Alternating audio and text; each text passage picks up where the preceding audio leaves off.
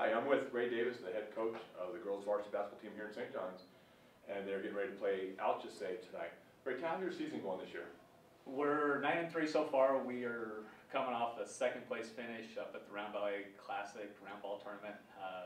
Played a tough Holbrook team in the championship game, ended up a little short, but it was a competitive game. I ended up watching that game as I was up there, and it was a fun game to watch. The girls led for about 3.5 or longer of that game, and they just did a great job. And Holbrook's a very, very tough team too. Coach Perkins does a great job in Holbrook. We are trying to get to their standard to where you're competitive in every game and are usually successful throughout the season. Right, and Holbrook is coming off, I believe, a second place finish last year in the 3A division. Yes, correct. They were runner-ups last year. That's correct. All right. So tell us a little bit about your team this year. Who's the main girls to watch out for? We have a couple key seniors: Brooke Patterson, Trishelle Johnson, a couple other seniors: Raven Lindsay, Christina Bushman, with Trishelle Johnson leading our junior class. Oh, Trishelle's a senior.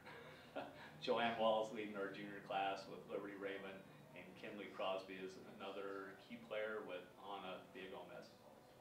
Who's your leading scorer this year? Brooke Patterson is our leading scorer. Trishelle Johnson is second. And Brooke comes from that lineage of the Patterson. That is correct. Clan, where all they do is just shoot the ball. Just shoot and shoot. They make me jealous.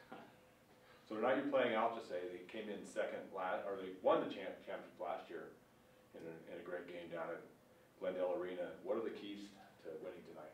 We have to be able to play defense and run when we have the opportunity, but our defense is key. Everything, our transition, everything comes from our defense. Our offense starts there. Our defense will be our staple throughout the year.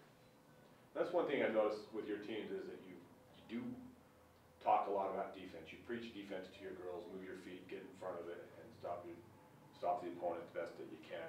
Why is that such a thing for you? You know, I'm a Duke fan, and watching Duke growing up, everything starts with the defensive end. Gotta love Coach K.